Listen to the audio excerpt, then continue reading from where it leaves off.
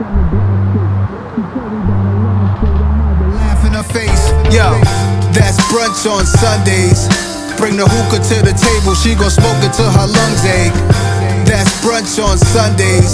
Posting pictures on the gram, hashtagging Sunday Fun Day. Going Chocolate City, DC Girl Sadiddy, Valet Park the Wraith. Here's 150, fitted master linen, linen master. Check, check, check. Welcome back to the Young OG Perspective, where we give you a new perspective. A fresh perspective. A young OG perspective, baby. Yup. You know what it is? It's the fresh kid with the beard and no fear. And today we came to push positivity. We came to change the narrative. Facts. And most importantly, we came to move the culture. Woo. You know what I'm saying? Like I said, if I'm the CEO, this gentleman to my left, he is the CFO. Money bags. That's right. That's right. He goes by the name of Londo, a.k.a. So tailored. a.k.a. Londo Esco. Bars, a.k.a. Watch your back, cuz. We ain't watching for you. We looking from the left to the right, but never behind us because your ass was never in sight. Never, not once. Like our guest today. Ooh. Golly. Ooh. You know what I'm saying? Like our guest today. And we didn't even, you know, we usually have more shenanigans after that intro. Yo, I like it. But let's get right to it, man. Today we are sitting with Mr. Michael McHenry. How you doing, brother? Welcome, welcome. Listen, I've been wanting to be on this show with you guys since I saw it drop for like the first time. Oh, I appreciate right that. now, I'm feeling like I'm the one lucky to be at this table. I appreciate that. I appreciate it, man. And you are bringing us talk to us a little bit about this champagne we're going to start drinking before we do a cheers. You know what I mean? Yeah. Listen, man, the whole essence of this brand, right? Brunch Me Hard, Sunday's Best, what we're sitting in right now. The whole essence of this, where it came from, was that like when you pop the bottle of champagne, like, oh, okay, like we're here. You know that feeling, and it means something different to everyone, but it's very aligning. Yeah, right. You pop the bottle and you're just like, okay, goosebumps. Okay, it's on. Yeah. And so to me, it's like every moment starts with a nice glass of champagne, and the bubbles are always good, and you can see them just raise into the top. And that's something I appreciate about champagne is you always see it rise. Yes, you like it. I love it, and we love it collectively because we will never turn down champagne. So let's get a quick cheers, Michael. Yes, sir. See, now I'm throwing all the way off with Michael and Mike. Yes, sir. Appreciate it, good sir. Thank you. Yeah, this is a beautiful. Yes, this is a beautiful. Composition. This is Grue Farms out of New Mexico. And this is the Sauvage, which is their collaboration with Zero Dosage, which is like another cool just collab that they put together. Oh, shit. And so, yeah, this is their take after the collaboration on their brute. And as you know, it bro, so so from the sneakers to champagne, you keep everything aligned. Listen, dude, everything. I think life's about intention, man. Oh, yeah, talk that life's shit. About intention. So it's like if you're gonna drink something, you better know what's in your glass. You're gonna wear something, you better be proud of it. I love it. Right? You can appreciate that. I know you guys appreciate that. Absolutely. We started our journey 20 years ago, not even knowing that we were friends yet. Yeah. Right? Because I'm buying clothes from you 20 years ago. Right? And so, yeah, it's cool, man. That's what's up. Well, just to let you know a little bit about this platform, we really want to highlight people that look like us, talk like us, come from a similar background like we know you do. Yeah. And, you know, those three things that I said, you know, push positivity, change the narrative, and move the culture. We know that you're checking all the boxes. But most importantly, we know you're running a mile a minute. So we want to slow you down.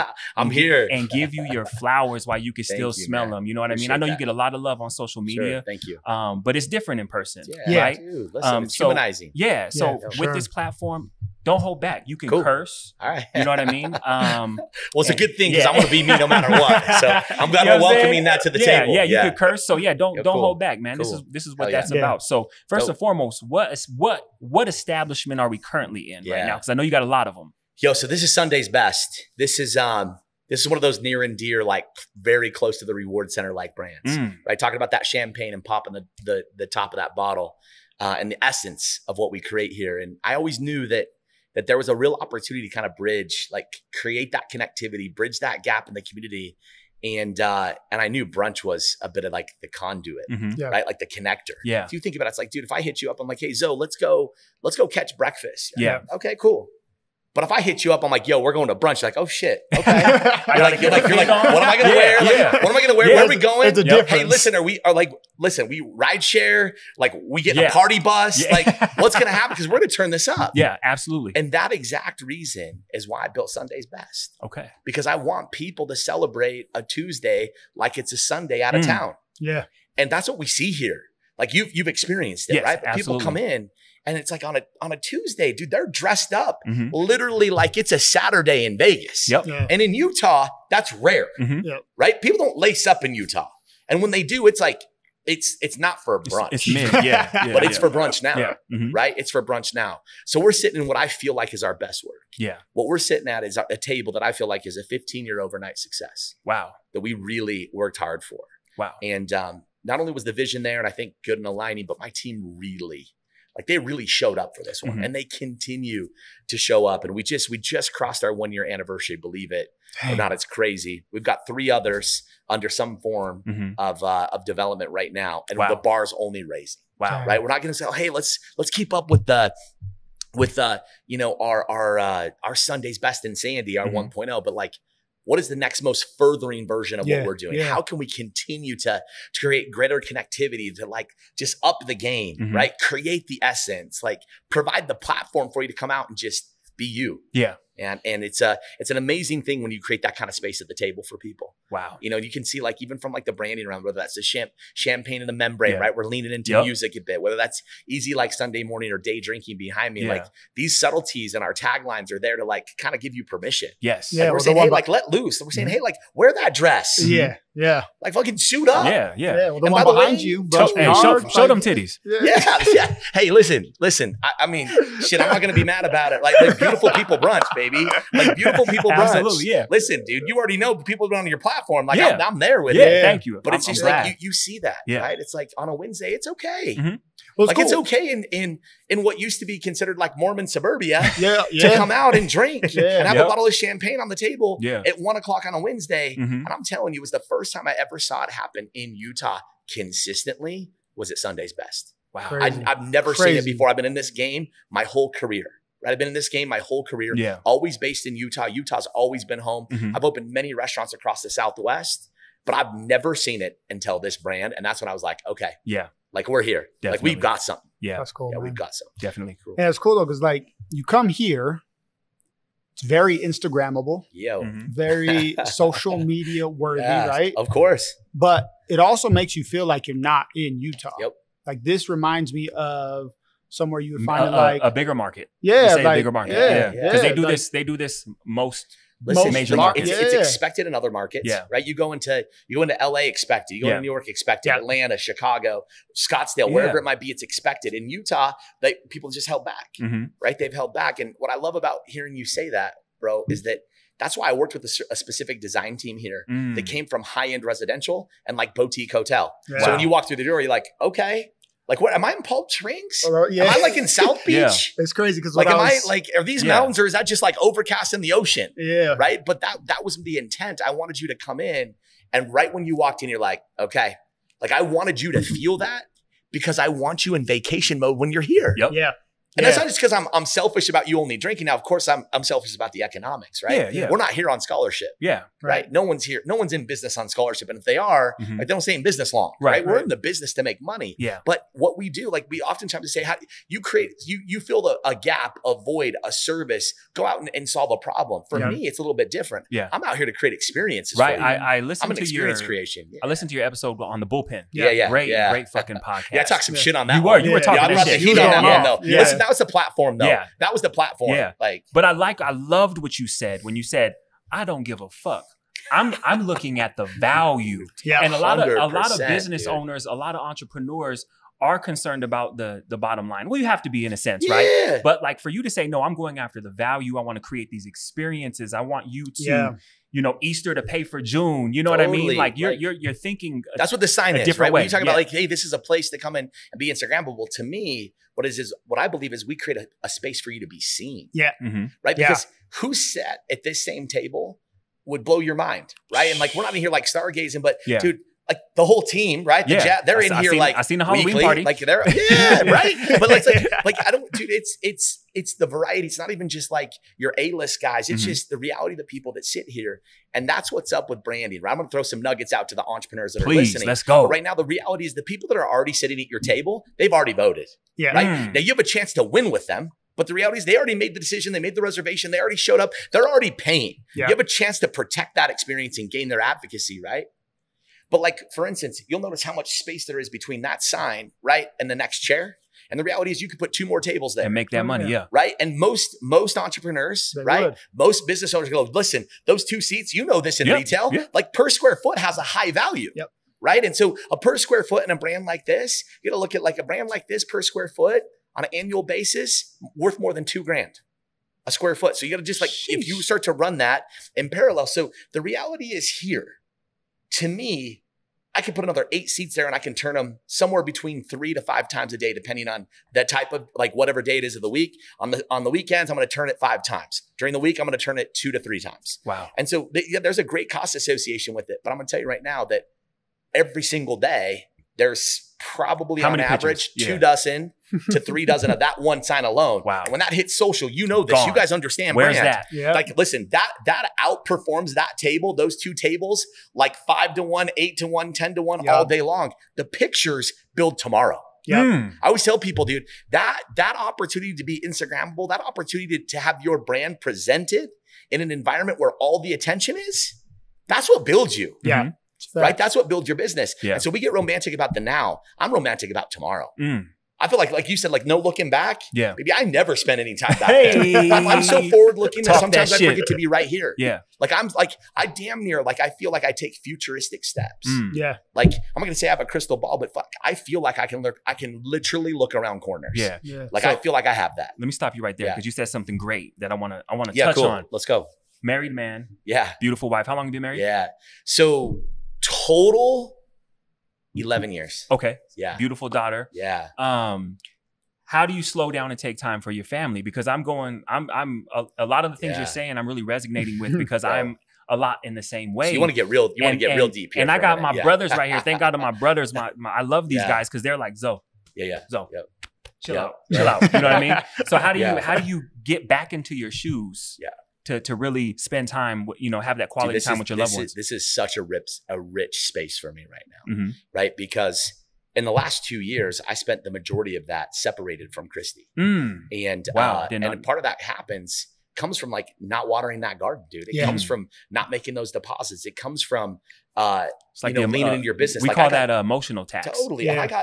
And I talk about like make deposits, you make withdrawals, right? You got to have a positive balance. You got to make more deposits than you do withdrawals, right? And so being a kid that came from really few choices, right? Like the one thing that I feel like was a bit of my magic recipe and a bit of my success is I never spent a single day in my childhood not feeling incredibly loved. But I have a lot of like mentorship, a lot of people investing in me. My parents, they were just a split family doing their own thing. My dad's working, my mom's working. They're just, out there surviving.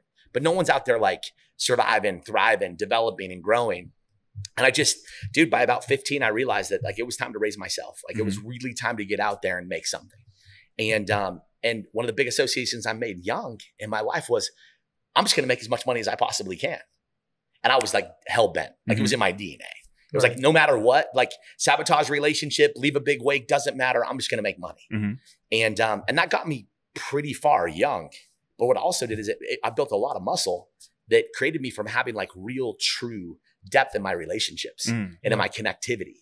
And it was very difficult for me to like prioritize anything because everything was beyond work. Like work became before everyone and everything in my whole life until about 3 years ago. Wow. And I mean, like, I don't even want to believe that. So I had a self-convincing narrative that I didn't do that. Right? Like, I'll tell you this right now. Like, I thought I was a great dad till I became dad. Like, until I had L 50% of the time. And all of a sudden, I was like, wait a minute. Okay. You weren't a great dad.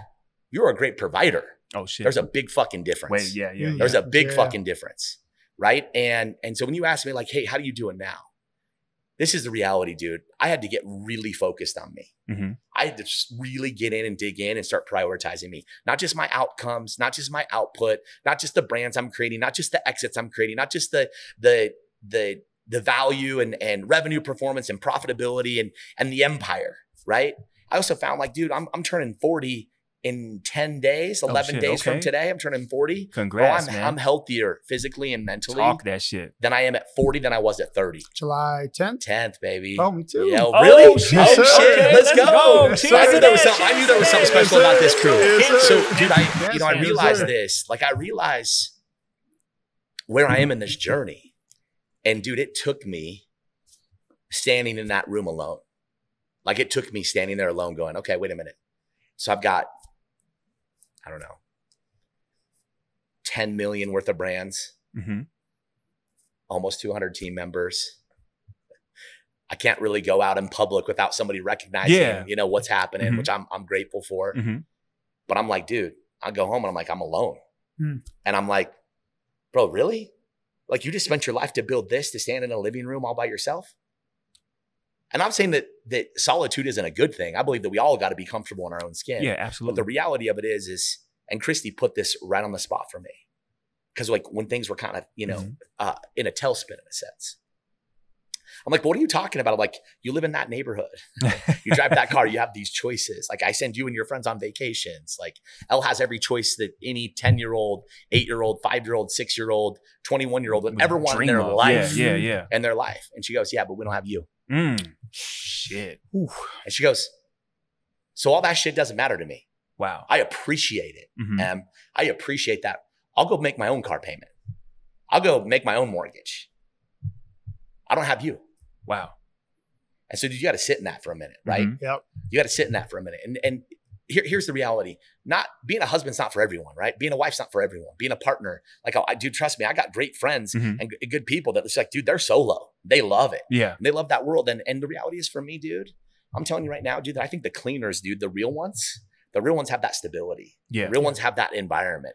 The house is truly in order. Yes. Yep. And bro, I'm telling you, I thought I created some real success, but it wasn't until like the last 2 years and really this year that things really exploded. Like I'm talking like big deal flow, bigger deals. Like just things started to happen. And the reality is, dude, is I got my house in order.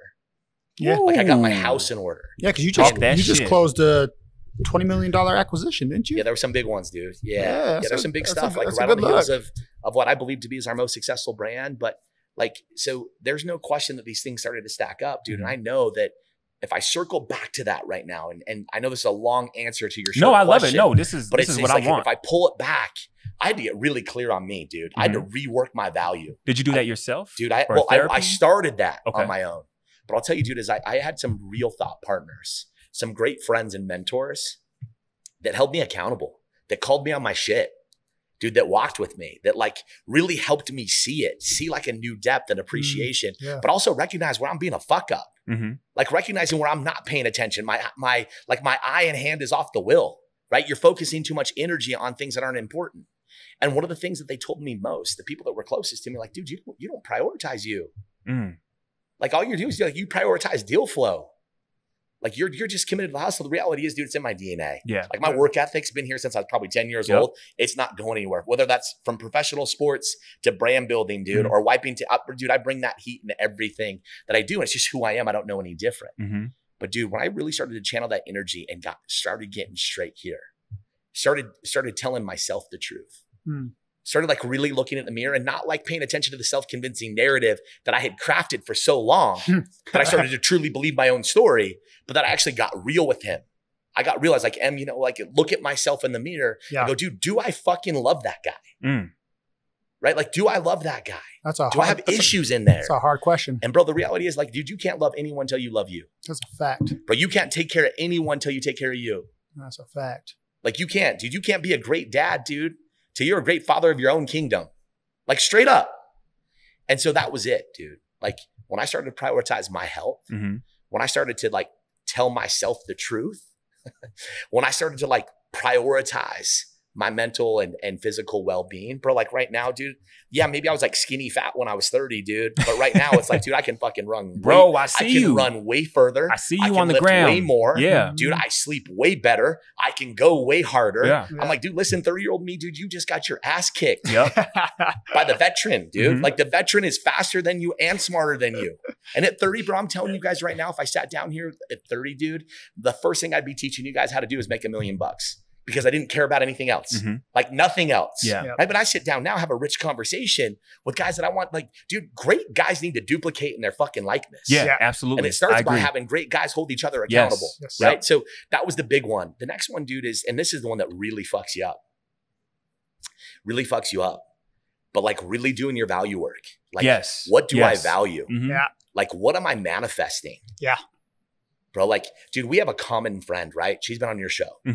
And dude, like creating a friendship with her. Yeah. And understanding the dynamics of the work that she had done. Yeah. And how she just truly created space for her own emotion, for her own feel, for her own reality. Bro, I learned so much from that connectivity. Yeah. From like that experience, and that friendship taught me so much about the inner self. Yeah. Shout out Darcy. Yeah, to Darcy for sure. But that was a reality, like seeing that type of connection, and obviously all friendship, but just being able to like see someone that brought that level of intention to their own self-work.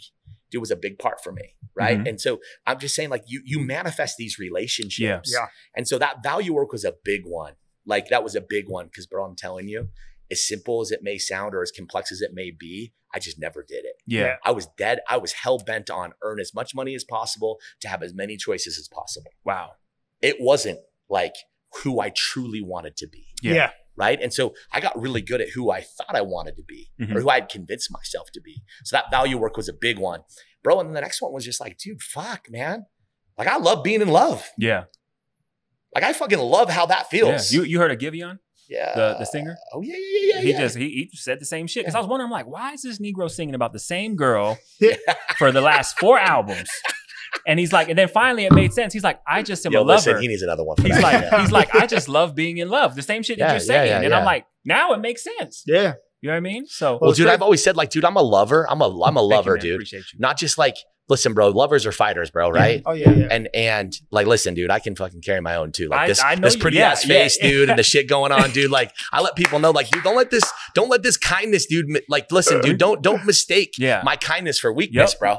Like I'm the scariest motherfucker here. And I know you guys get down. Let's go. But I tell people all the time, like, listen, dude, this pretty motherfucker gets down. Yeah. And my boys know. The real ones know. Yeah. And you also, like, by the way, you can tell like a dude who walks in, like, listen, bro, he can handle himself. Yeah. Right. And that like I tell the young kids, too, like, bro, you never had your ass kicked. That's why you talk so much shit. Like you've never been fucked up. Yeah, you need that. You've never actually, like, I tell people from time to time, like, listen, there's a couple of dudes, and I'll just, like, I'm kicking it out. Like, you just say it the way it is. I haven't said this on a podcast before. There's a couple dudes in my life, right? Like, I don't hold like grudges. Yeah. But there's a couple dudes like you have, like, guys like you have to get punched in the face. Yeah, absolutely. There's a couple dudes, no matter what, no matter where I am, at whatever point, dude, I'll pay the fine. I'll deal with it. I'll smile while I punch this motherfucker. Like, there's a couple dudes that deserve to get punched in the face. No, I love that. You know, because it keeps people from talking shit. That's a fact. Part of our brand, Londo, what do we call ourselves? Petty boys. The petty boys. And what's our definition of being petty? Intellectual inconsistencies. So don't be a dumbass like what Mr. McHenry is over here talking about, man. Otherwise you get punched. Yeah. Right? And so it's just like, I feel like, dude, society got a little soft, right? Yeah. But all of a sudden we like, and dude, this is like, I don't want to go too deep. Stop right there. Yeah. You're onto something, because you said at 15, you had it in your head, you want to just make as much money as you can, right? 100%. Yeah. I'll be 40 in November. Yeah. I started working at 14. Yep. You know what I'm saying? Millennials, 80s, 90s, we're like the old millennial kids, though. Yeah, like we're right on the cusp, right? We're forced to mature a little bit faster. Yeah. And unfortunately, that's not happening anymore. It wasn't a little bit faster, bro. A lot faster. Like, it was like, dude, we put a shovel in the dirt. Yeah. Right. It was like if you wanted that for you, you need to go out and you get had it. to go out and get it. Yeah. Right. And now, like, there's this idea to go out and get it. Right. But I see, like, one common thread that I've seen over the last 20 years is people forgot how to work. Oh yeah. Like, that's common, dude. That's when I was a kid, dude, growing up, it's why my daughter laces up twice a week right now. I remember last year I'm driving her to work, right? We're going together. We're talking about setting our intent for the day, the things that we're going to do. I've always had that, right? I've always had that work ethic with her, no matter what. And I feel like that was even being a good provider too, because I was just like, wanting to encourage her, but selfishly, it was just like I was bringing her with me for my day, right? So there was like this fruitful byproduct of her learning how to work when me going like, I'm just bringing you to the office. Yeah. But now it's like setting that intent. And she said to me last year, she goes, Dad, none of my friends are working. I go, well, they should. Yeah. Let them know, like, I'm going to start you at $7 an hour. We can talk about getting to 8, 9, 10. It's based on performance, but your friends should be going to work. Yeah. And I agree, dude. Like, there's something to be said about that. And even when I looked at, dude, like when I was in high school, bro, like, dude, I even look at the football team, bro. Those boys were big. Like we were men. Yeah. Right. And I'm taking it away from like boys today, but it's just like, dude, the society has gotten soft. Yeah. Society's gotten soft. Yeah. And that's why I think that people get a little too loose-lipped. That's why I think that people, you know, there's so much entitlement, right? Like we went from being like committed and empowered to complacent and entitled. Right? And that has had a big shift. Like, you know, you look at like the labor shortages, right? Yeah. It's not because there's a lack of employees. It's because don't people don't want to work. Yeah, exactly. Right? And society has enabled them to sit home. Yeah. Well, you talk about the hustle. You talk about having that in your DNA. People don't understand what that actually means. So when you break it down based off of some of the research I've done, you've basically opened almost 2 restaurants per year of your life. More than, That's insane. That's per your life. And if you're just starting at 15, 16, getting in that mindset, it condenses that even more. That's a different type of hustle. And that's where that, like, listen, dude, the light's always on. Bro, right? Like, I'll tell you right now, dude, I can promise you right now there's some PTSD associated with working me in years prior. Right? Because I get it, dude. I get the association. I get my pressure. I get that I'm unique. I let people know, like, dude, I'm the first one to high five you, encourage you, resource you, promote you, reward you, and never lay off the fucking gas, ever. Like, I go like, listen, dude, my commitment to you comes with pressure. Yep. And I own that. Like I own it openly. Like if people work for me and they're in my circle, dude, if you're in my tribe, my direct tribe, which means I lead and resource you directly, not indirectly. Yep. If I lead and resource you directly, you're only there because you really get it. Yeah. Because you really want it. Because, dude, if you're just clocking in, clocking out, if this is a job for you, dude, you'll spin right out because it's too hard. Yeah. It's too much. But if you're here to go like, listen, I have a chance to change my life. I have a chance to change my life. My gal that runs the floor here, right? Short yeah. Tiffany. She been with you day one. Day one. She was the first gal I hired. I helped her at Express when she bought her first 2 pairs of slacks. She was like, I don't even own fucking slacks. We opened this week. I'm like, oh shit. I love that, dude. Hell yeah. Dude, so by the way, first gal I hired. And she courted me on Instagram. She's like, yo, Em, I see you teasing this stuff. I don't actually know you. Like we have friends in association, but I'm going to work for you. Oh, shit. And that was like every month she just sent me a DM. I'm going to work for you. I'm going to work for you. Let me know when to quit my job. Let me know when to get started. Let me make this thing happen. And dude, she started here as a lead server. Wow. Dude, and 12 months later, dude, she's running a $5 million business, making over $100,000 a year. Let's go. Right. Now, let me tell you right now, she has the hardest job. Oh, yeah. I'm sure. In the building. Yeah. I promise you right now that there's mornings. I'm not saying I'm proud of it. Just I know the reality. There's mornings, dude, that I promise you she cries in the shower. Not because of how she's treated, because of her responsibility. Because she's pulling herself out of a comfort zone. But right now, dude, she's pulling her own chair up. It's Sunday dinner with her family, dude. She's owning her shit. She sits at the table and goes, I own me. Yeah. Like, I got this. Like, I'm doing me. Right. And when you go from a server to making 6 figures in 12 months, you're fucking hustling. Yep. You're hustling.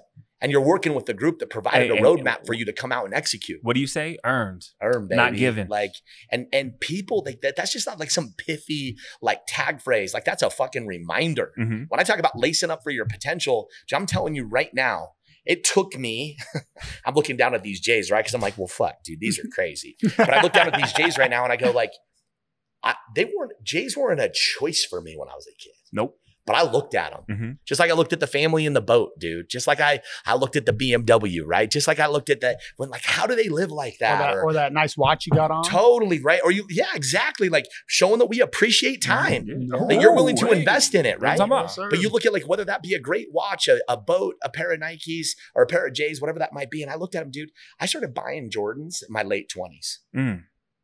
I didn't lace up my first pair of Jordans till I was 35. To wear? To actually wear? Oh, shit. Bro, because I had put so much stock in it. That shit was just like a trophy. So much, dude, when I put up, it was like, dude, I'm fucking crying like a baby, dude. I'm lacing up my fucking first pair. And bro, the first time I wore a pair of J's, I owned over 70. Damn. I put so much stock into it, right? I put so much stock into it. So you talk about like lacing up for potential. Like, dude, I had put so much stock in. Dude, I remember when the grapes came out, dude. I was in 5th grade when the grapes dropped. And I was like, fuck, I need those. And I don't know how I grew up in the neighborhood I grew up in, because I had no business, dude, going to school in East Sandy. Like no business. Like we had no business living in that neighborhood. What school was that? I went to Peruvian Park. Oh shit. Elementary Is that still school. around? Or? Yeah. Oh, okay. Yeah, but it's like tucked in off the 80th South and like 15th East, bro. I'm like, dude, I don't know why we ended up there. Yeah. The reality is, but so like, back in the day, that was all fields, I heard, right? Totally. Okay. Yeah. Yeah. It was like, well, basically from 10th East to 13th was all fields. That's what I heard. Yeah. Yeah. Like It was farmland. a lot of like agriculture and shit was going on through there.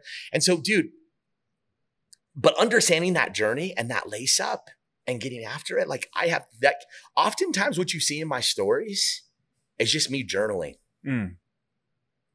Because when I kick out like lace up for your potential, I can't be fucking sitting on the couch eating potato chips or being a shitty ass dad, dude, or not showing up for my family or not showing up for my team, right? One of my big things here, I get updates on our performance daily. And each morning I get goals from the teams. It seems like a little bit of like micromanagement, but the reality is it's just aligning and setting up for success. But I get that. And it's like, yo, listen, like our goal today is 230 covers. I'm like, yo, it's 400. You can't win unless you know the score. We're going here, we're going there. It's like, we're going to 400. And by the way, I'll see you soon. It's not like, oh, hey, go get 400. Good luck. Yeah. And I'm going to go fucking surf behind my boat. It's like, yo, listen, we're going to get to 400. I'm on my way. Right? Like I'm on my way. Yeah. And so oftentimes when I talk about lacing up, dude, when I talk about earned, I'm also reminding me, like, Em, listen, today you got to fucking earn it. Yeah. Right? You might be comfortable in this acquisition. You might get comfortable in these big wins. You might start stacking it. And what's kind of interesting, I think, for the hustlers, dude, and I think the guys that I think were a common thread in this is that it emboldens me. The more I win, dude, the more I want to win. Oh, yeah. The more money I make, dude, the more money I want to make. Because, dude, I've realized that the more money I make, the more I can help people. Yeah. And that's money is a facilitator. Like this platform. Yeah. Right? Like I open up with like, dude, here's a nugget. If you're listening, you own a business, do this. Yeah. Like do this. And the interesting thing for me was when I got that big win, like when you talk about like hitting a deal that's like 8 figures deep. Yeah. That just hits different. Oh yeah. You're like, wait a minute. Like, you know, like that just hits different. Oh yeah. And bro, some people go like, well, dude, I'm going to take my take of that or my opportunity of that. And then I'm moving to the beach. I'm going to go do this. And bro, I doubled down. I'm going to build a new brand. Yep. I'm going to open up a 4,500 square foot restaurant in the end of the pandemic and no one's developing something this size. Yeah. Like there was just something in me that went like, listen, dude, if I can fucking do it, bro, I know damn well you can do it, bro. Like look, my first business, dude, I mowed some lawns, but I kind of like creatively, that was like my side business, bro. I sold cigarettes. Right? Like I'm that kid, dude. I was in a tagging crew. I got kicked out of junior high school. What did you call those cigarettes? The cowboy killers? Cowboy killers, baby. Have you heard this already? Hell yes. Yeah, but it's like, dude, hell yeah, you did your homework. Yeah, man, come on, man. But it was like, dude, listen, like, could you imagine what it would be like right now, dude, if you're a fucking 6th grader going to a Metro Mart and buying cartons of cigarettes? And then going by the way, that dude, whoever you bought it from would go to prison. The cancel culture would shut that place down. Oh, and yeah. I'm like, listen, bro, you groomed me to open 2 restaurants a year for like, however you made that reference, what I thought was really good. Bro, that, I'm not saying that dude saw an opportunity. He just saw the opportunity that he'd give me a carton of cigarettes and I'd give him $10. Yeah. And I sold them for $2 to $3 a piece in 96. Yeah. Yeah. Shit. Right? No, I get it. I was the kid selling moon dust. What's that? Where they'd mix crushed up Smarties and Pixie sticks and all that in bags. I was in elementary school with a backpack full of these Ziploc baggies. Well, that's like a new definition on the angle dust. Yeah. I was hustling that shit out. Over there. I remember my mom got called by the school. They're like, you know what your son's doing? She's like, yeah, he's a hustler. Yeah, I was. Y'all remember basketball cards? Yeah. Remember the monthly Beckett? Oh yeah, dude, for sure. I was getting over tenfold on my neighborhood. There you go. I was like, yo, I'll give you this Patrick Ewing hologram for that Larry Johnson rookie. Okay. Whoop, whoop. Take it to the car shop. I want to turn this in. And don't give me any money. Give me the whole box of Fleer. Yeah. Ultra. Yeah. Totally. Yeah, no, listen, like, yeah. Everyone's got to move, but like that spirit, I want to encourage. I'm not saying I'm going to encourage the behavior of going out and sell cigarettes. I'm encouraging the savor of teaching, or I want to encourage the behavior of teaching you how to sell when you're 10 years old. Yeah. When you're 11 years old, when you're 12 years old. Because I don't care if you're like trying to sell whatever that might be. You're selling leadership or you're selling vision. You're selling product. Yep. Bro, you're selling essence. Something, an right? idea. You're selling whatever that might be. But like kids, we have to learn that. Oh yeah. Like we have to share that, right? Like one of the biggest blessings in my life, dude, was the fact that like early in my like adolescence, right? Bowling was my sport. You know, some of this background, I'm sure. But dude, I didn't even realize like the gift it was when I had like a top performing used car salesman teaching me how to sell bowling balls and bowling shoes when I was 13 years old. Bro, but dude, like you don't even know that, right? You got a professional salesman teaching you how to sell shoes, right? How can you look down at a shoe and go like what your size is, right? I learned that shit when I was like 13 or 14. Yeah. It's interesting stuff. And that's a skill set, man. Oh yeah. Like the hustle's a skill set. Yeah, definitely. Question. Yeah. You were really active on socials during the pandemic, like day one, week one. What was it called? The Hunger Initiative? The Healthy and Full. Okay. So number one, 2-part question. How many workers did you feed per day? And were you making any money from that? Yeah. Hell yes. Okay. So, dude, this is what's wild. I'm just chopping it all up right now. Dude, I had a sense of calmness from day one. I felt a stewardship and a responsibility to show up for my community because I felt like I was good. Yeah. And bro, I'm telling you right now. And like you didn't close down, right? Never. Okay. None of the restaurants closed. Didn't lay my team off. Like anyone who wanted to work, dude, I put them to work. Right? Not everyone wanted to, right? And I understand and I respect that. There was a lot of unknowns. Yeah, for sure. But it was like I was probably one of the only restaurant groups hiring during the pandemic, putting people to work that needed it, opening up pantries, dude. I mean, bro, I had pantries at downtown Salt Lake City, my partners and I, dude. If you needed sugar, flour, toilet paper, water, whatever it might be, just come in, dude. We got you. Yeah. You told me, you're like, let me know if your family needs anything. Like it was just like there was a neighborhood pantry going on. But it was one of my partners called me. He's like, I know we can do something. Right. And he was an investment partner at the time. Really good dude, Mark Selman, really fucking eccentric dude. But he said, dude, I know there's something we can do. Right. And we just start brainstorming. And dude, to be like real, like it was like boomstick. We drinking, we're on this buzz. Next thing you know, we come up with this initiative. And so dude, I took the phone, I turned it around. I'm like, yo, listen, like I have a responsibility to keep food on the table for this team. Right. And I believe I have a responsibility to help reward those on the front lines during this chaos. And by the way, I think I have a responsibility with my network that I know that there's some of you out here that can afford to sponsor this. I remember that. So we say like, hey, was this a discount? No, baby. Like I'm putting chefs and kitchen teams to work. My responsibility, my goal was when she's up there at the University of Utah, quarantined because, for months, they weren't getting to their families. Dude, they're sleeping in tents, sleeping in their cars. Dude, it was hell. Why? Because the unknowns, the solve to their unknowns were more labor and more quarantine. And so instead of, Julie making the name up, but Julie's working a 24-hour swing shift, she gets off, dude. She have like a crusty like croissant and a string cheese and maybe like a soft apple. I'm like, fuck that, dude. We're going to have a chef-made meal. Yeah. And so it was a win-win-win. What it did is it provided me an opportunity to keep our teams and local businesses engaged and employed. So it kept food on their table. It provided me an opportunity in the neighborhood to highlight an individual or a business that could sponsor that day. It started with like meals, then it went to days, then it went to weeks. And pretty soon it was like, then they were flexing. Yeah. And I'm like, yeah, I'm here for it. And then in turn, what it did is it put this great meal in the hands of our frontline heroes that are out there risking it all during these times that were unknown. And bro, every one of these meals, not only were they delicious and well curated, but there was positive messages like, dude, listen, we're watching you. Like we see you, we appreciate you. Like, you are loved, you are honored, you are cared for. Like we're putting these personalized notes on it. So he asked me like, well, how did that rev up? Well, dude, it was like, first one was like, my goal was like, let's do a lunch, let's do a dinner. It was like, if I can get 25 meals, for lunch and 50 meals for dinner, then I can keep this team employed. And I'm like, well, dude, I had my fold of restaurants at the time. And then pretty soon I'm grabbing other restaurants in the neighborhood because I'm putting my arms around them. I'm like, listen, dude, we may be competing in the business for a similar demographic, but bro, listen, we're all in like this together. This is our neighborhood. Yeah, absolutely. Like we walk the same sidewalks. Like we love the same people. We chose to live here for a reason. We're going to put each other on our back. And I knew, dude, that I could carry some big weight. I knew that I could really there was something that told me for a long time, dude, you were built for battle. The pandemic proved I'm war ready. Yeah. I'm war ready. And so, dude, at the end, I think like by week, I should say by the end, by like week 6, week 8, we were up to like 2,000 to 3,000 meals a week. Wow. And it was like, bro, and I'm curating. Like, dude, I'm running a logistics business. I'm feeling like fucking Amazon, dude. I'm delivering, dude. I've got cars going in. Dude, there was times downtown, this is no bullshit, on Broadway and State Street, the street light was flashing because there's no traffic.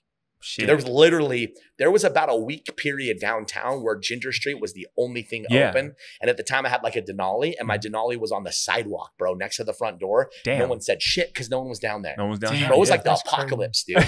Like for real. And dude, here I'm fucking just writing dude, if you ordered from me back then, bro, I'm writing you a fucking handwritten note on a napkin. Wow. Bro, this wasn't that long ago, right? This is 2 years ago. Yeah. Bro, 2 years ago, bro, I'm sleeping in the dining room. Me. Golly. I'm sleeping in the dining room, bro, delivering meals, bro, keeping my team fed. Damn. And proving to my family, dude, I'm doing 75 hard at the same time. Oh, shit. Because I want, like, dude, this is what I wanted, dude, with Elle, right? Mm-hmm. I wanted Elle to be like, you know, during the pandemic, like, you know, people running for the hills, they're fearing good, known or unknown. Whatever, however you felt, bro, that's on you. Mm-hmm. I don't judge that. Yeah. But what I wanted my legacy to be was that my dad got in his best shape. Mm. He showed up every single day. Yep. He kept people employed, and he fucking delivered meals to people that needed them the most. Yeah. And I fucking proved that to me and myself and my family every single day. And so, dude, I believe that the pandemic is how we yielded those results that quickly followed. Oh, yeah. Absolutely. Like I launched Dirty Bird 6 weeks pre-pandemic, right? And at the end of the pandemic, we sold it. Shit. And you got a new one in August, 20 right? months. Yeah. Yeah, 20 months. Yeah, there's 8 under development right now. Just opened Centerville last week. Okay. Yeah. And dude, that crew, dude, they're going to run it to the moon, man. Like you want to talk about tenacious, man. Mm-hmm. That whole group over there, balls or not, dude, they're all brass. Like those guys are just like, they're fucking all gas, no brake. And listen, dude, if you're going to build a brand and sell it to someone, sell it to guys like that. Yeah. That just like, they're literally balls out. Mm-hmm. A lot of respect for those guys in that way for sure. And so, dude, the pandemic really changed me. Yeah, definitely. Changed me, bro. I think it definitely brought out, I took full advantage of it. I was not working. I was bugging him, like him and Miguel are. That's kind of when you got this off the ground, right? Yeah. I was like, I was looking at different ways to edit, how to cut my time down with editing, different ways to film. Sure. I was always people got sharper. Yeah. Some people became complacent, got lazier, but dude, the hustlers, I was still working, bro. Mm-hmm. Yeah, I was still working. We were talking, trying to figure this out. They got better, putting his time in, and I was like, shit, and that's when your company was still like early startup, right? Yeah. It's like that's when you're like, dude, it went after it, man. Bro, it just leveled me up, bro. Yeah. It leveled me up. I was like, oh fuck, okay. Yeah. Like you think what you're capable of till you're put into a situation where you're challenged to truly show the fuck. Yeah. Well, and like I told you before we started filming, you were one of the first followers that came that I didn't have any like relationships with. And I'm like, oh, he probably came from Darcy because we started getting, random followers. And then, we would send a DM here and there. And then when you did your initiative, I would always be like, man, keep hustling. I appreciate the hustle. That, you know what I mean? And then we stepped into Ginger Street. I'll never forget. And right before Christmas. And I sent you a video like, hey, we're checking out your establishment. 2 minutes later, how do you know Mr. McHenry? I'm like, oh, I just know him from Instagram. She was like, well, I hope you have an appetite. And just started bringing shit. Man. Listen, so we appreciate that, man. Appreciate the love. Listen, dude, you take care of the people that take care of you. And I say all this to say, you're big on community outreach, like you just spoke about, and the neighborhood. You know what I mean? So where does that come from? Because I grew up in Rose Park. So hell yeah. Same thing. We would drive past here. And my parents had the similar mindset of your parents, probably like, oh, that's where the rich people live. Come to find out, here's a kid in Sandy that was struggling, middle class or below middle class, right? Dude, no doubt. Yeah. So it's like, my perception of people that live in Sandy, that was it, right? Yeah. Now I live in Sandy, and I get some of those comments from my people back home, right? Like, oh, you live in Sandy. Like, you're a sellout, bro. You're a sellout, right? You're a sellout. But like, I'm like Jay, though. Street side can't go back home. You know when I heard that? When I was back home. You know what I mean? I frequent in Rose Park still. I reach out to those guys. There's a lot of up and coming rappers from the neighborhood that are also doing very well, for themselves. Shout out to the Moon Gang, Bobby B. Mack, and all of them. But let me answer this for you. Mm-hmm. Let me answer this for you. It's a deep one for me too, bro, because those are your people. Yeah. Dude, like your community is your community, right? That's your neighborhood. I'm actually not the neighbor, dude, that's like knows everyone. That, I'm not hanging out and barbecuing, bro. Listen, dude, I'm hustling. Bro, I'm building shit, right? But I most definitely know my neighborhood. Are you still in Sandy? I'm not in Sandy any longer. No, but I brought like one of my favorite brands back to my own, my own neighborhood. Yeah. No, I'm in the Holiday Mill Creek area. Okay. But why, when you ask me, like, dude, why are you for the neighborhood? Like, why are you about the neighborhood?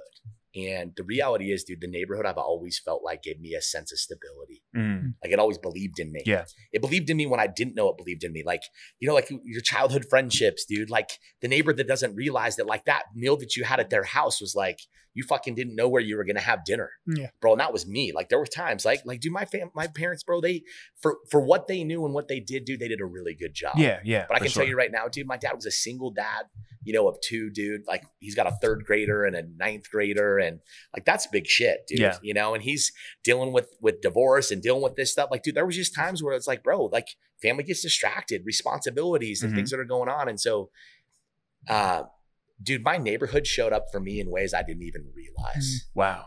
Directly and indirectly. And then when I got to a place that I could show up for a neighborhood and not just for myself or for my own family, I can't do it any other way. Yeah. And so like I tell people oftentimes, dude, everyone wants to talk about like local, right? They're like, oh, source local, be local, buy local, entertain local. And there's just people that just are, right? And that's just me.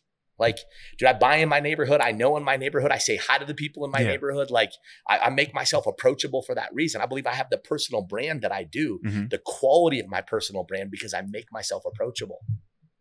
Right? Like, dude, I walk into Vivint and I say this not to stroke myself or like no, but ego, you love the jazz. But like, dude, I love the jazz. Yeah. But when I walk into the Vivint, dude, I feel like one of them. Hey. Like I do, right? Because I get that respect. Yeah.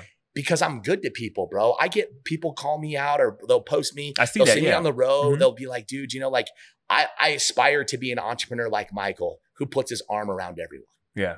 Who encourages people. And at the same time, like, listen, dude, I don't fuck with information zombies. Yeah. Right? If I DM you back and we DM back and forth, that means I actually believe in you. Yeah. Right? Right. There's a lot of information zombies. There's a lot of people out there that try to be time wasters, that try to be anchors in Jan sports. I'm not here for that, dude. I don't carry backpacks, bro. Like, listen, I don't fuck with that, dude. Like, I'm here to lace up for my own good. I love that. But if you're here to, but if you're here to get after it, then I'm here with you. I love that. And so when I use an example like that, dude, whether it's like getting on the Megatron, dude, or like, JC's got his arm around your 11-year-old and they're coming out of the tunnel together. Yeah. It's like, dude, I've been a season ticket holder till last year. Wow. I haven't been following the Jazz my whole life. Right? Those boys just started showing up. They started showing up and I'm like, wait a minute, dude. You guys are just like sitting at my tables? And I don't fucking go to the game? Yeah. So then, of course, then I like biasly had to get row 2 tickets and sit in section 2 and like hold flex. it down, baby. And by the way, I earned that shit. And talk to them. But you sit there and everyone's humanizing, right? Yeah. So dude, it's like, listen, I don't care if you're the kid that like Lefty and I, who's from Rose Park, that owns Wimpin Fritz, and our Kick It Forward initiative that he invited me into, he's from the park as well. Whether that be like we're helping that Title I kid with his first pair of shoes to help him lace up to his potential, right? Like really helping lace up the future leaders of our community, dude. Or you're the darling of the neighborhood, bro, and you're Donovan, right? Or you're JC, right? Like, talk about a dude who should be on this podcast, bro, who needs to get on here and chop it up because he's real. Yeah. Dude comes in, he's cool as fuck to everyone all the time, and I think because he makes himself so approachable, people don't fuck with him. He was just at a water water balloon fight in New York. Dude, listen, bro, and then like the next day he's like in LA with LeBron. Yeah, like the dude just like he's and dude from day one, bro, he's just like he singled me out. I was in the dining room one day, right, and he walked up to me and was like, "Yo, you Michael?" I'm like, "Yeah," like. I was like, I rolled with him like, dude, so you're Clark's, Jordan Clark's, I fucked with him for a second. But I was like, oh, what's up, JC? And he was just like, yo, it sounds like my people are in touch with your people. I'm going to be having a party here. I'm like, hell yeah, I appreciate that. That's like how we met. Oh, wow. Like he was just a customer, right? I hadn't even watched him ball yet. Wow. Right. And then it was like the week I met him, it was like the very next day or the day following, my good friend Kyle Nelson, the Great Elbow, which you guys probably know him. He's the NBA elf. Yeah. Really good dude. He takes me like to the last like preseason game, right? And he's row 1, right? Section 2. And I'm there, bro. And I'm just like, fuck it, dude. I got to be in on this. And so, dude, next thing you know, man, by the time the season started, like for a crazy reason, pandemic and others, someone gave up their seats on that row and I bought them. We snatched them up, dude. I'll never let them go. Hell yeah. But my whole point with that is like, dude, I don't care if you are the kid, dude, who's aspiring to be someone. Mm-hmm. Dude, if you're that single mom who's just hustling, that messages me, that's given up, right? I had a gal this week message me, dude. She's a photographer. Looks like she's a mom of 3, right? Seems to be a single mom. I don't know much of her detail, but she just like, she sends me a message. She's like, yo, have you been at this point where you're just broken down? Like you just like, you're about to lose everything. You've got nothing left. You can barely pick yourself up off the ground. I wrote back, I'm all, hell yes. And you're supposed to be here. And here's why. And I said, are you pointed at these things? So I just reminded her that where she's sitting is a space we all sit in. Yeah. Oh yeah. Absolutely. We, as entrepreneurs, as leaders, as fathers, as mothers, we're expected to be in that space from time to time. So once I empathized and then I reiterated and reestablished that's where you're supposed to be. Then I just asked a series of questions. I said, just go get these answers, girl, and your business will turn. But it's like, so if you're that person who gets a message to me, you get through. Or you're JC or whoever you are in the neighborhood, or you're Tiffany, or it's you or you, whatever that might be. To me, I feel like that's in my DNA, dude. I'm supposed to be a bit of a hub, a conduit, a connector, you know. And I'll end this thought with, I'm not in this business, dude, because I know everything about beverage. Right? I'm not in this business, dude, because I know everything about beverage, dude, or that I'm so passionate about cheese. You saw he did that? That was about smooth. cheese, you know? I mean, I got some style, bro. You know, I got some experience in that. But dude, I'm in this business because I want to have the biggest, most connective dining room table in every community that I love and serve. That's it. I'm here. Food and beverage is the conduit to connectivity. Oh yeah. Right. So you see like our mission statement, you hear me talk about for the neighborhood, by the neighborhood. That's because I'm not a chef, bro. That's because I'm not like this aspiring culinarian. Bro, I fuck up the mold for restaurateurs. That's why I think I'm good at it. Yeah. Because I'm about you. I'm so fucking obsessed with you sitting at the table, having a good time. Connecting. Yeah. Dude, that essence, like that beauty. Like, dude, when I was a kid, bro, I wanted to eat out more. When I was a kid, I wanted to go to dinner with my family. I loved how that felt. Yeah. Oh, yeah. Right. And so creating that kind of space. And so when your mission, dude, is to have the biggest, most connective dining room table in the neighborhood, but you can't fuck that up. Like you need the neighborhood on board. Oh yeah. Right. If you're going to really connect people, you need a reputation, a relationship, and an involvement and a participation in that community that people can feel you. Yeah. They can feel you. Just so happens that I get to connect it with great champagne and pancakes, bro, or a pad thai or a hot chicken sandwich, dude, or a hot honey pepperoni, right? Or some crispy duck rolls. I love what you said. You're like, I don't care if you're getting steak and eggs. You named off all the foods and you're like, I don't give a fuck. You're here and my shit rolls. My shit hits. That's it. Like, and by the way, when you make a decision to vote, dude, we have put in the attention that we believe that everything that's on your plate, everything that's on that table belongs. So I don't care what you decide, but what I love is the fact that you're sitting here. What I love is that you're sitting here having a conversation with someone that's important enough to sit at the table with you. And that's a big fucking deal. That is. Right? That's a big deal. And I just say it this way, like, listen, dude, you got to earn it. But listen, dude, I'm making space for anybody who's willing to participate. Dude, I'm making space for you at the table. And that could be buy a toaster strudel, dude. Buy a drip coffee. If you want to buy like a P3 vintage, 2010 dollar bottles, come do that too. Like, listen, bro, I got a special space for you guys. You want to come get $1,000 bottle, baby? Like, listen, I'll leave the lights on for your ass or I'll turn them off. Right? Like, trust me, there's levels to this game. Right? Oh yeah. There's levels to this game. But it's like I said, like if I'm throwing an after party for you, right? Or I'm up to an exclusive, like the people that we've hosted, the A-list that we've hosted in here would blow people's minds. But I protect that list because I create that space for that as well. Right. And so, dude, it's a fucking special place to be, man. But I'm all about neighborhood. I almost feel like it's like that. Like I've never been like a gangster. I feel like I'm gangster in some shit. For sure. Like, listen, but it's like, I can understand where like some of the depth in that comes from. Like that brotherhood, that camaraderie, that like blood in, blood out, right? Like understanding American me, right? Like reality is I've never like truly been jumped in like that with the clock on. Fuck it. Sometimes I might want to get a little angled up though. I watched my friend get jumped out of a game and that motherfucker was counting like it's 1001. 1,002. I was like, God damn, they beat the shit out of you. Hit him 3 more times. We started over. Shit, I lost count. 1,001. Hold on. Let me start over again. Right. My watch is bad. But Londo, I felt like I stepped on some stuff that you wanted to ask or say. Oh, no. Okay. I mean, you've answered a lot of the questions. I think the coolest thing about it, bro, is coming where we come from. Talk about it. And understanding the level of uncertainty. The dining table was where everything was okay. Even if you didn't have a lot. Safe, man. Safe. It's where everything felt good. I remember my grandma in specific. We didn't have much, but we'd be at grandma's house, and my grandma was the baddest motherfucker, bro. She'd pull out an apple. They always are, bro. Listen.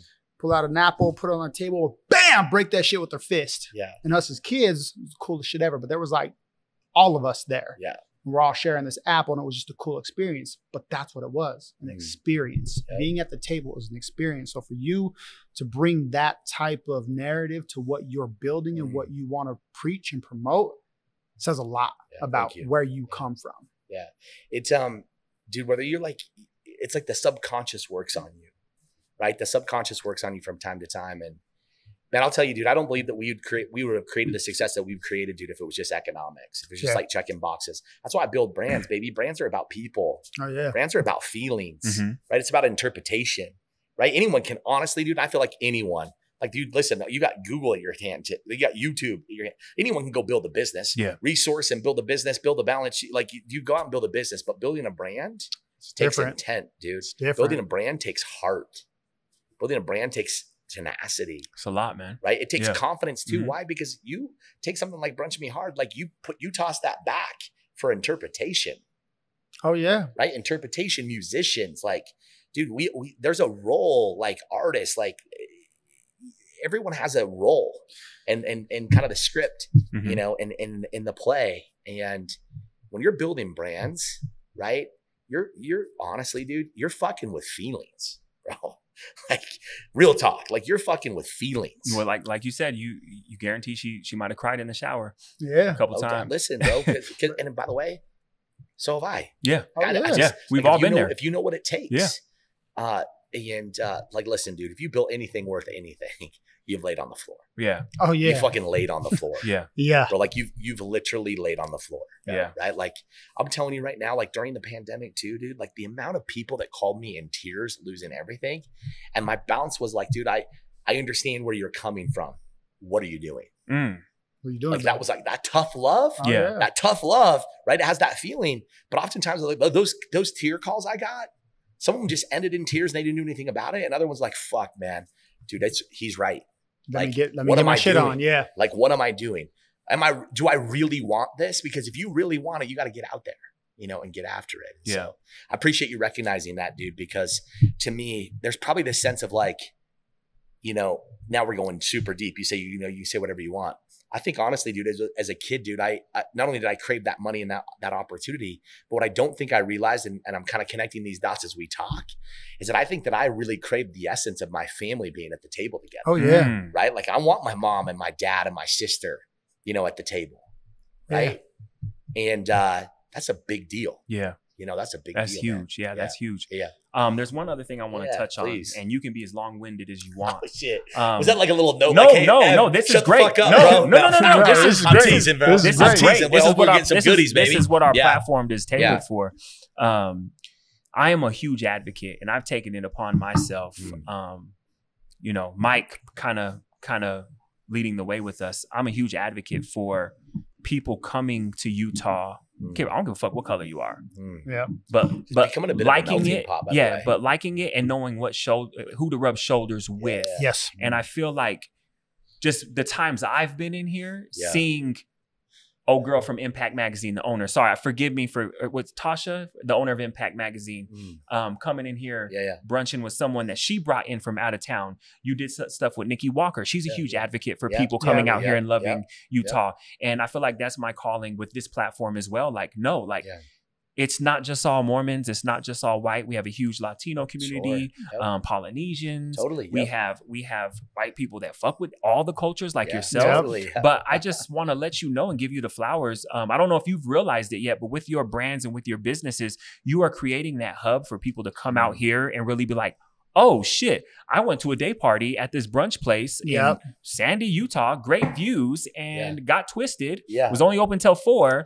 But like I would have never there's somebody thought, banging on the ones and twos. It was good. Or a live band. I've seen you had a live band in here, but I would have never thought that this would happen here. But I don't know if you've realized, the impact that you've had on people that are moving here for work or for whatever reason. You know what I mean? But you are. This brand specifically has been a bit of the accelerant, right? This has been a bit of like, I'm learning that. I always felt like I had this interesting dynamic. Like I've always felt like almost like a hybrid, right? Like I can come in and chop it up with you guys, be super casual. And dude, I promise you, I can lace up and sit on the board with anyone. Like I have that ability, I have that acumen, right? I have that sophistication and experience. But I also have this ability that like, I can chop it up with my servers. Like I can chop it up with my 17-year-old high school kid, right? Who's like in here, like first job, I can create this presence, this relevance, and we can relate. Right.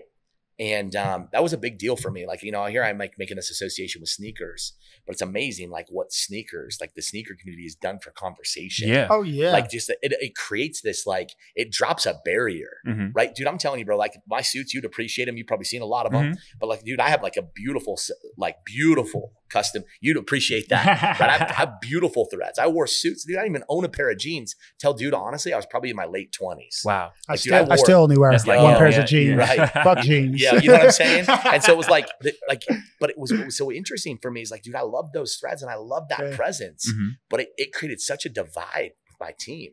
It made me less approachable.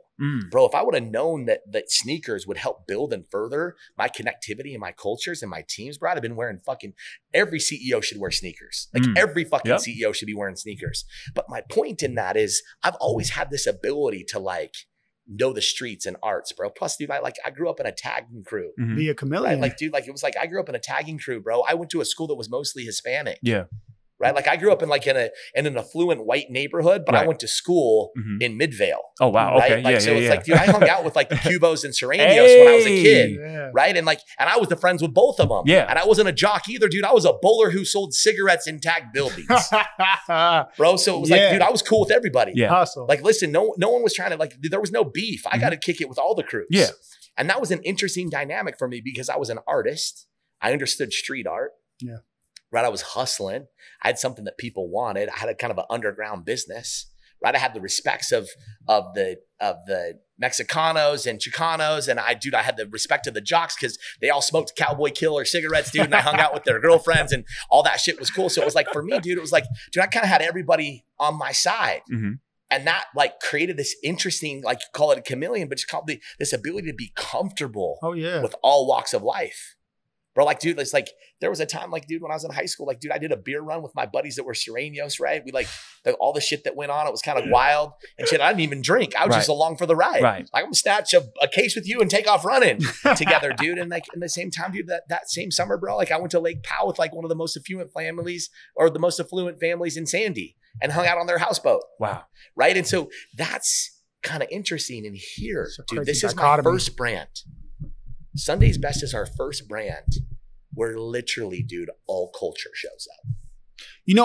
It's crazy to me because I wouldn't think it like even like Ginger Street or like Dirty Bird or other things. But here it's like, dude, I'll put it out there. Like the Polynesian community here, huge support. We never had it before. Huge support here. Right? Like a big Polynesian community, a lot from like professionals, like the professional athletes here, whether that be themselves, their significant others, their families. Like this has just created this space that people want to be in. And dude, it just comes with that responsibility too. So I feel like I have an ability to kind of entertain all of those walks. That's dope. I mean, I will say, I'm glad you recognize it here. I'll tell you, I recognize it at Dirty Bird. I remember seeing the line of people waiting and the diversity in that line. And I was in Ogden visiting my parents a few weeks back. And kind of same thing. Like there was a lot of different ethnic people in that line waiting to get lunch. And I was like, man, this guy got something different about what he's doing. You know, how much of that too, by the way, like I love hearing that because so many people say, oh, I want to create space. Yeah. And whether you do or not, by the way, that's up to you. Some people don't. Yeah. Some people are like, listen, dude, I want to be narrow. Yeah. And I'm okay with like, do you. But when you want to like cast a pretty wide net, you got to be careful too, because you try to catch everything, right? And the biggest thing for me was just to show up principally, like fundamentally within our team to just create space, like do our thing, like create this elevated experience, but don't make it pretentious, right? Yeah. Like create this kick-ass environment, but like let it be casual. Yeah. Yep. Right. And to me, like, to me, that's like what kind of sexy means to me. Like everyone has their own interpretation of what's hot. Yeah. Right. And so to me, it's just like, there's an intimacy, it's romantic. Yeah. There's something about it that I think does connect people. For sure. But here's what I want to comment on the line specifically is I feel like that's Utah. Dude, I feel like, bro, you grew up here, right? Yeah. Like, dude, in the 90s, there was like two black families in my whole neighborhood.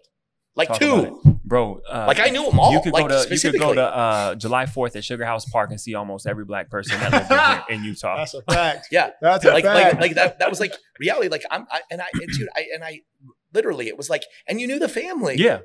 Right. But like as a kid, dude, and I say this like candidly, like you'd be out and about. You didn't know. Yeah. Like in the 90s, 80s and 90s, it was predominantly white. Yeah. Yep. Like white affluent Utah. Yeah. Like white Mormon Utah. Yeah. And now, dude, I feel like, dude, we're like cultured and we're this like beautiful melting pot. Yeah. I think it's furthered our culture in so Absolutely. many ways. Yeah. Your platform's been a beautiful, I think, connectivity and also just projecting and sharing. But I go like, dude, I feel like that's Utah now. Yeah, absolutely. Like I feel like now in Utah, it's like every fifth person you see has some level of diversity. Yeah, absolutely. And I love that. Yeah. Bro, I love that. It's beautiful to see. Yeah. Like even like, you know, you would think of like South Jordan as the same thing, right? You'd think South Jordan and when my girls and I lived in South Jordan a few years ago, we had this really interesting experience because we lived between two temples. We had the Crenshaw temple and the Mormon temple. And our neighborhood was like this interesting kind of melting pot. But it was like pretty much like you were either Indian of Indian descent and you were you went to that temple and the businesses that are around, or you were Mormon. But there was like this middle section. Like us, they were like this hybrid. Yeah. And there was a lot of diversity in there, but you have this neighborhood that was like fluid. Yeah. And it was just like, and it was cultural. Like you'd show up to the neighborhood, like night games in this community. We'd do like, you know, like the potlucks and such. Yeah. And you would see these families coming together. Bro, that didn't happen here in the 90s. Yeah. Did not. And I don't think it happened in the early 2000s. Yeah. No, I think it's like the last 10 years. Yeah, exactly. And dude, by the way, though, I think the last 2 years, I think the last 2 to 3 years, Utah has really become the pandemic diverse, did man. a lot for that. A lot of relocation, a lot of opportunity. Like, you know, I know we've been talking a bit about JC, right? Yeah. But like, dude, I feel like JC's been great for this. Oh yeah. city, this yeah. Like Definitely. Sure. And you know, dude, I remind him of that. Dude, I'll kick him a message from time to time. Just like, dude, I appreciate everything you're doing for this city, from high fashion to like culture to hip hop to, I mean, bro, homie's bringing Ice Cube to our game, dude. Yeah. Like Ice Cube never came to the Delta Center unless he was doing a performance. Yeah, Bear, his little brother, is one of the hottest DJs out here now. Yeah. Exactly. Yeah. Yeah, dude, like Manson, Bear, all those guys, the stuff that they're doing in the club scene. Like, dude, it's cool to see. Hell yeah. Yeah. Yeah. And so it's really good to see. I appreciate you guys recognizing like the effort and involvement. Absolutely. Man. Because absolutely. Like I feel like when I can walk into Feist at a pop-up like that, walk in the back and get that kind of respect from that community. And then I can walk into Silicon Slopes and get that kind of respect from that community. To me, that's what Utah's about. Yep. That's what neighborhood's about. And if I can be a bit of the accelerant, if I can be a bit of that conduit, if I can help take other people, or if I can just help culture mesh, bro, and that's what we're talking about. Yeah. This is culture meshing. This Absolutely. is what you guys are doing. Yeah, absolutely. You know, and so just honored to be on the platform to be able to chop it up with you guys And the fact that you're creating space and recognizing things that we're doing, man, I appreciate it. No, we appreciate having you, that, man. You were talking sure. that shit. This is my favorite episode Oh, today.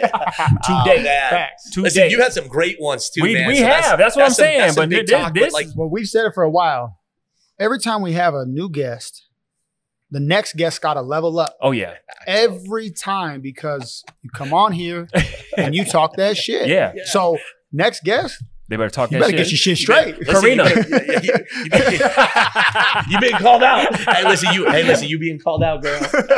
You know Karina, right? The real estate chick. Oh, yeah. We got her next. Oh, shit, listen. We set the tone, girl. Yeah, she's in here. Like, she eats in here. Yeah. Like, I would say, like, I'm not trying to throw out too much, but maybe weekly. I don't know. She in here, though. Man, I'm going to tell you right now, dude, you guys always have a place at my table. Appreciate that. Appreciate that. You have a place at my table. And yeah, you have a play. Anytime you want to come on here and just vent, talk your shit. Listen, I love to, like, we should pick this back up. Absolutely, Pick it back up, do another late night. Yeah. Making it happen. And also just, as we're getting this new program off the ground, right? You guys understand it, the neighborhoods that you're coming from, the people that you're connected with. I'm really excited to see it. By the way, when you're up in Ogden, like, go fuck with Wimp and Fritz. His tacos are dope. Lefty and his boy, they're such great people. But the Kick It Forward program, it's meaningful to us. Okay. And really being able to provide some dope ass shoes to kids that really deserve it. These are kids in the neighborhood. We're not saying, hey, we're trying to find those like single parent families or just Title I schools. Really what we're looking for is kids that are in their communities that are making a big difference at home. They're trying at home. They're applying themselves at school. They're participating in their neighborhoods, and they just don't have those choices yet. And we know what it feels like to put on that crispy pair of shoes, man. There's a confidence that follows like being laced up. Yeah. So I just like, that's like my only ask for our time together is like, help us, spread the word, Absolutely. help us send some nominees as you see that thing come off the ground. Cause we really want to help lace up the future leaders of our communities. Hell yeah. And I think these are the kind of people that we're talking about that we had a chance of becoming. Someone in our neighborhood mentored us and believed in us and gave us a shot, that they saw something in us that maybe we didn't see in ourselves yet. And we want to duplicate that. Yeah. We want to duplicate that. So pay attention to that program. Yeah. Each one teach one. It's coming. Yeah. It's anytime coming for sure, if there's anybody lefty you want to send our direction to kind of talk a little bit more. He's got more. such a great story too. Yeah, definitely. You guys will really dig that cat. Send him our way. We'd love to elevate that story for sure. Yeah. I mean, the best way here's the reality. The only platform that I manage me personally, I got other platforms out there, the LinkedIn's, all the shit that's out there, the websites, the comment sections, all those things, but Instagram. Just Michael McHenry. Gotcha. Michael McHenry on Instagram. That's me. If you DM me, I may not get back to you the first time, but message me. Yeah. Like, I'll comment with you if I'm leaving a note, if I'm leaving a comment on you, if I'm DMing you, that's me. Right. And it's the Michael McHenry, like the real one. Yeah. It's the one with the blue check mark, the verified one. Not any other ones trying to slip in there asking you for shit. Buy my Bitcoin, or like whatever the bullshit is. Like just that one with the blue check mark, baby. That's me. That's the absolute best place. Cool. And then you want to catch me like face to face, baby. All you got to do is come in these dining rooms. I'm here every single day. Talk that every shit. Day. Hell yeah. Yeah. That's what I'm talking about. Hell yeah. Appreciate you guys, man. Appreciate you, man. Appreciate you. Hey, shit. I gotta like stretch after that conversation. God damn, you know what I mean? Well, hey, check it out. Thanks for tuning in to another episode of the Young OG Perspective, where we give you a new perspective. A fresh perspective. A Young OG perspective, baby. Yeah.